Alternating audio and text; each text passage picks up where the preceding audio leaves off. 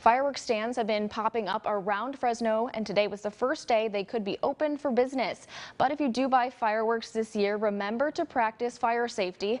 Fresno Fire Department says you should only set them when there's 30 to 50 feet of clear space and always keep a hose nearby. We're just asking everybody to use extreme caution this year. It's a really dry year when it comes to the vegetation. That stuff's been burning real quick. Today we've had 2 structure fires and 2 vegetation fires. To my knowledge, both of the vegetation fires were caused by fireworks. And Brown says they'll also be looking for illegal fireworks, and if you're caught with one, you could face fines of more than $1,000.